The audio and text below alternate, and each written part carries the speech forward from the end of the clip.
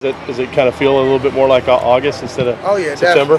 Definitely. You know, just trying to clean up the little things, some minor details that I still need to work on. What else came out of Saturday's game that you think is really important for the team, you know, overall to take as they go forward to Pac-12 season? Well, I think just getting in the rhythm, offensively and defensively, you know, and just getting our fundamentals right and getting back to what we do and the way that we know how to play football.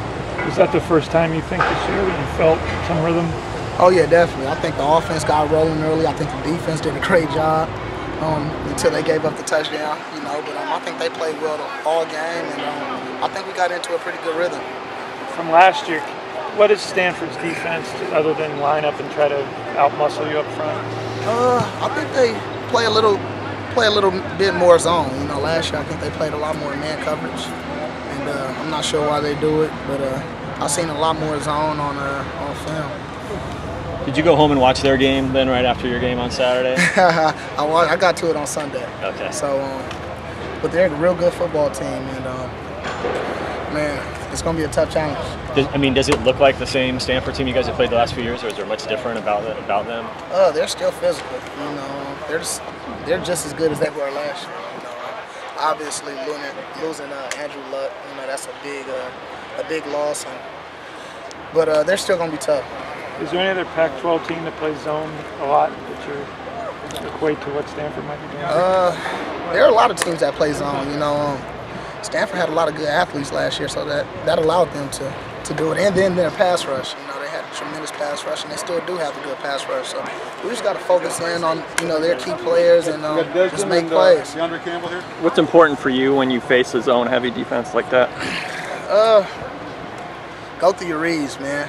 You know, and you have to be patient. You know, sometimes the first window is not going to be there. You just got to be patient and wait for the next window to open up and stick to your rules. You know, they try to disguise coverages, and you know, I just got to stick to my rules and make sure that I'm disciplined. Was any of that? I know you had the one interception against them last year. Was any of what you just said a factor in that play last year at all? Well, that play actually was a man coverage. You know, and I got away from my rules. You know, I was supposed to see in front of the route that I was throwing, and I didn't see the guy, and you know, just predetermine my throw instead of going through my reads, and that's what I mean by being disciplined with my reads. Coaches asked for a blackout for the game, for the fans. Yeah, I know you asked for it against UCLA a couple years ago. Is that something that gets you fired up? Is that something that excites you? Oh yeah, it's definitely fun. You know, switching up the uniforms and jersey combinations, and I know that our team gets excited for it. So hopefully we'll be out there looking sweet.